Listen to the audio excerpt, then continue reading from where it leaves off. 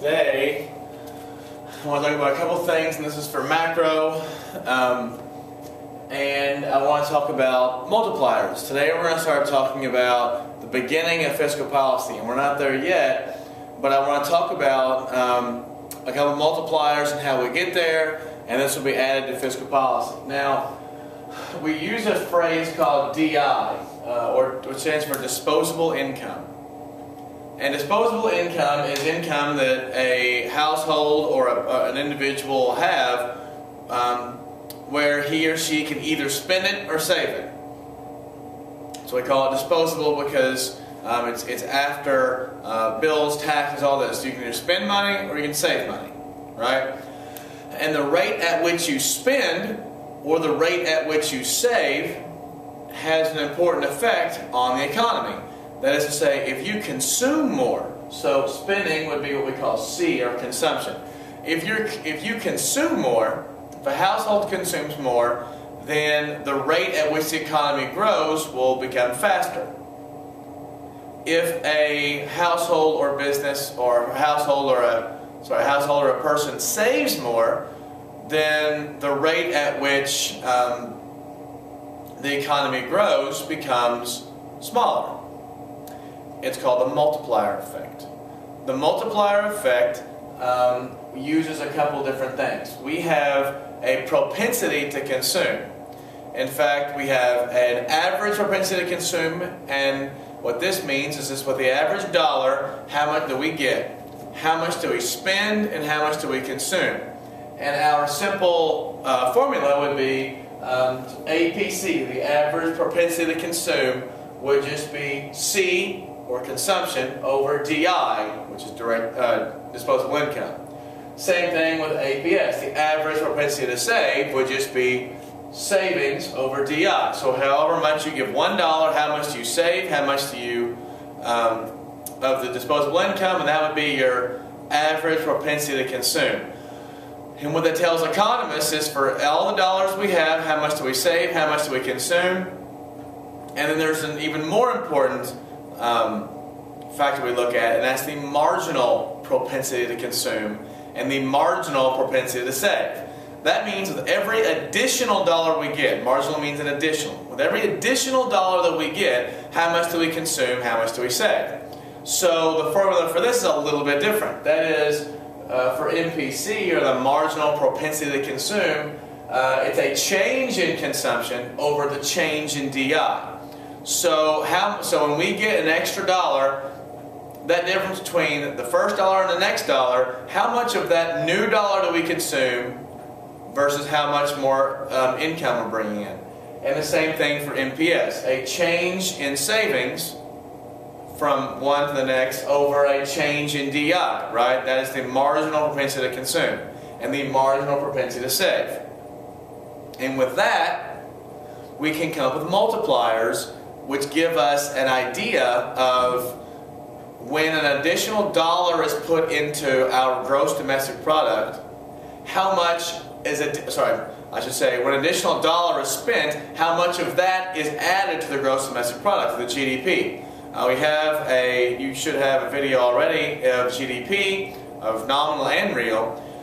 So for instance, if I go and I spend, say these markers are each $1, and let's say there's 5 markers, so for $5, if I have this $5 and I go and spend it somewhere, that doesn't mean that $5 is added to the GDP. In fact, it means more is going to be added. Because at the business that I went to, they're going to hold on to part of it as their wages, paying their employees, and part of that they will spend. And the employees will take their wages and spend it somewhere, and that company will pay their employees with wages, and they will spend that money, and it multiplies. We call it the multiplier effect. So we use multipliers from in fiscal policy by looking at our marginal propensity to save and our marginal propensity to consume and save. All right. In fact, we have formulas. The government and investment multiplier is 1 over 1 minus multiple propensity to consume, or 1 over MPS, because MPC plus MPS must equal 1. Okay? So, for instance, if our, let's say MPC equal 0.75, and that would mean that MPS would have to equal 0.25 because the two have to equal 1. So, if our MPC was 0.75, that would be 1 over 1 minus 0.75, which would be 1 over 0.25. Right? And that's the same thing as 1 over MPS. That would mean that our multiplier would be 4, which means that for every $1 more that is spent by the government or through investment, it increases our GDP 4 times. So, for instance, if we spend $100 in government spending, and that's not all government spending, it's not Social Security spending, it's nothing like that, it's direct government spending. Building roads, building bridges, an aircraft carrier, whatever. If we spend $100 on that, our multiplier is 4, that means that $400 has been added to the GDP. So what we're going to get into is the government, if we want to make up a lapse in a recession, use fiscal policy, the government doesn't have to spend the whole gap in full employment production.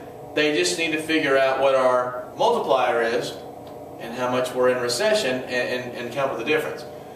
For tax multiplier, it's a little bit different. If you get a break in taxes, if our taxes are reduced, let's say our taxes are reduced by $100, and we're probably going to spend a lot of it, but we're not going to spend all $100. In fact, we're going to save some of it. So let's say we save, 20%. That means we only have $80 that we put into the economy. So the multiplier of a tax break is different. Direct government and direct investment has a much higher rate of, a multiplier effect of 1 more than a tax multiplier. Tax multiplier is negative MPC over MPS. So in this case, it would be negative 0.75 over 0.25, which would equal negative 3.